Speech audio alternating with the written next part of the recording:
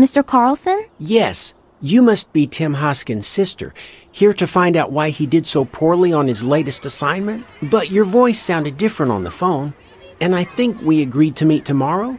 My name is Catherine, and I'm not Tim Hoskins' sister. Nice to meet you, Catherine. You can call me John. Okay, John. I'm conducting an independent press investigation about Lisa Fremont, the girl who went missing, and... Excuse me for interrupting, Catherine, but do you know what time it is? 4:15. Oh. What's wrong? Nothing. It's just that I have an important meeting at 5:30, and I can't be late. I have some reports that I need to grade before the meeting, and my lock needs to be fixed. I'm just too busy to talk with you today. How about tomorrow? No, wait. I'm seeing Miss Hoskin tomorrow. How about sometime later in the week? Later in the week? Listen, John, what if I help you now, and while I'm helping you, we'll talk? Great idea. But first I need to find my glasses. The kids hid them around here somewhere.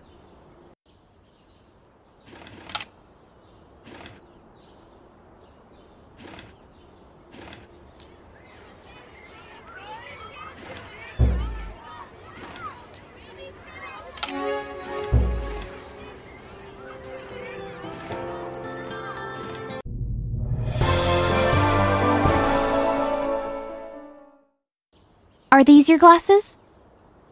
Yes, thanks a lot. So what do you want to know about Lisa? Did you notice anything unusual the day she disappeared? Unusual? Let me think. What time is it? 4:35. I'm running out of time, and the batteries in my clock died 2 days ago. I know I've got some rechargeable batteries here somewhere, but where? Let me help you find them. That would be great. I'll start grading the reports in the meantime.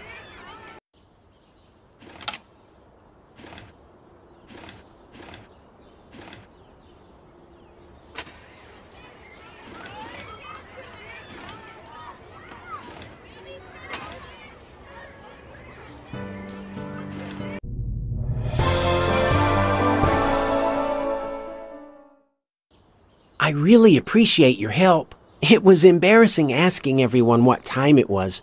Now I should have enough time to grade all the reports, and we'll still have time to talk. Except a few of the reports are missing. I must have misplaced them. Okay, I'll look around for them.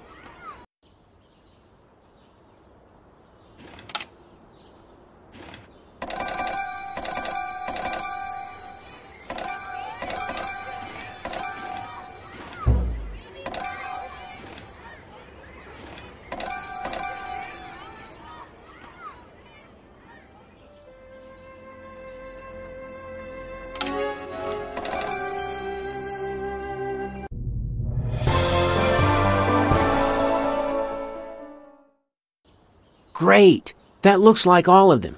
Now I just need to grade them. By the way, these reports are about Aesop's fables. Are you familiar with them? Of course. You are? Yes, here's a quote. No evil, whether it be small or large, ought to be tolerated. That's right. You know, something strange happened in my class the other day. One of my students, Tim Hoskin, the boy I mentioned earlier, he knows a lot about literature. But he likes to fool around. This time he mixed up some lines from one of Aesop's fables in his paper to illustrate his idea of Aesop's writing style. Sounds interesting. May I take a look? Go ahead. It would help me a lot if you could correct the sequence in his paper.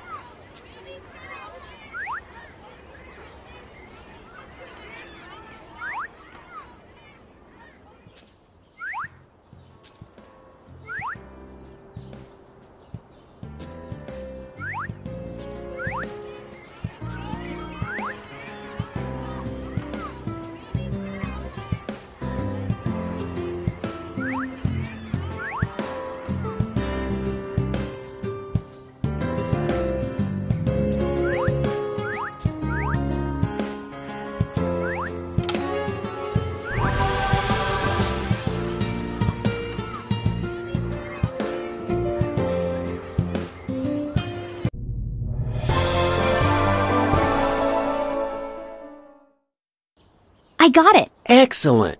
You've been a great help. So do you remember anything else? Yes. The last day that Lisa came to school, I saw this car outside. I'd never seen it in this neighborhood before. It didn't seem unusual to me at the time, but now that you've asked, I guess it was a little odd. A car? Do you remember what kind of car it was? I'm not sure, but it was black. No, actually, I think it was dark gray. Or was it? I'm not sure. It was definitely an expensive car. I noticed it because it looked expensive.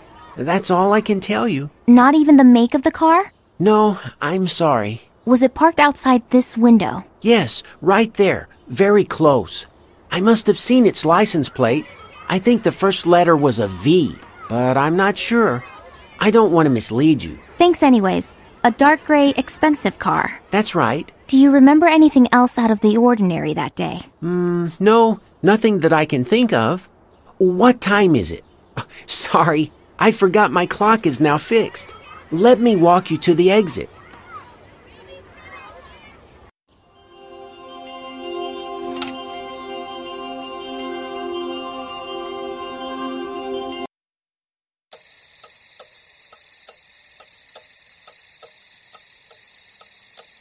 Hi, Catherine. Good evening, Grandma. How did your visit at the school go? I talked to Lisa's teacher, Mr. Carlson, but I didn't learn very much. What did you find out? You might have learned more than you think. Well, he remembered that he saw a car he had never seen before near the school building on the day Lisa disappeared. The car stopped right outside his classroom window, but he couldn't remember the license plate number or even the make of the car. Although he does remember seeing the license plate clearly. Did he remember anything at all? He said the car was dark gray and looked expensive. See? That's something. Did he remember anything else? Nope, that was it. So what do we do now, Grandma?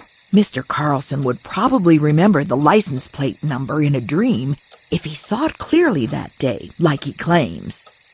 Our subconscious stores a multitude of minor details we think we've forgotten a long time ago. How can we get him to remember what happened that day just by dreaming? And how can we get him to memorize it all and tell us? I think you saw that girl in a dream for some reason. You should try to see if you can see Mr. Carlson's dream. How do I do that? I don't know. I met a man who could see other people's dreams once when I was doing some research for a story I was writing. How did he do that? He didn't tell me the specifics.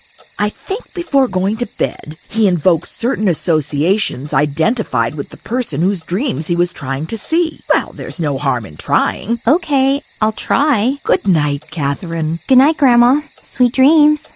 Okay, now where am I? It looks like John's classroom, but I'm not sure. Yes, it definitely looks like his classroom, only I'm seeing double. Well, I'm seeing two of certain objects anyway. I guess dreams work in mysterious ways. I need to get rid of all these pairs of objects so they won't get in the way of Mr. Carlson's memories.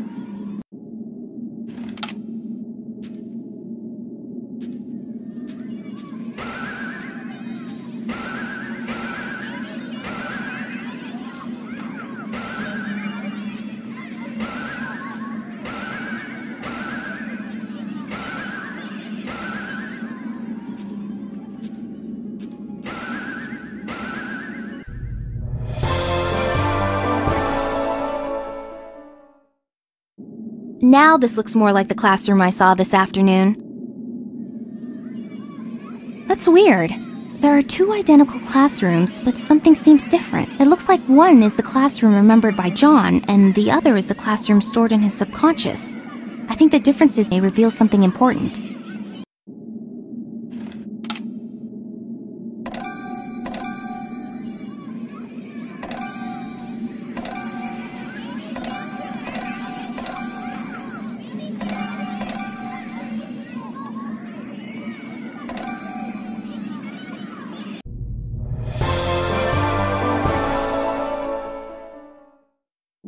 It's working! I never thought it was possible to get information from someone else's subconscious. Now that I know what kind of car it was, I can try and find out the license plate number.